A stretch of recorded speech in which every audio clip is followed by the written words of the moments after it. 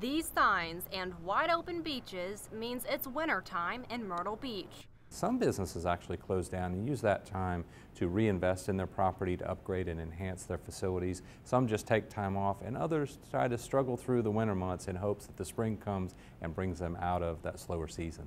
Though many small businesses close their doors for roughly 6 weeks, the Myrtle Beach Area Chamber of Commerce is hard at work finding ways to lure in people during the holiday season. Indoor amusements and attractions, museums, as well as events where people can attend either indoor or outdoor. With various indoor options, some people like Wanda Oakley prefer to visit the Grand Strand during the winter months. So we enjoy the quiet.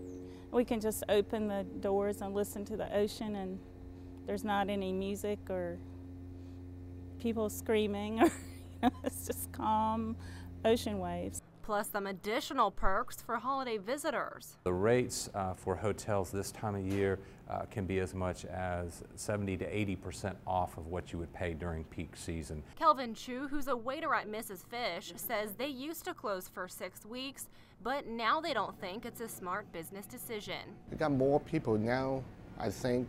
During the winter time, a lot of more snowbirds and stuff, and those kind of people coming in. So we just stay open and see what's going on.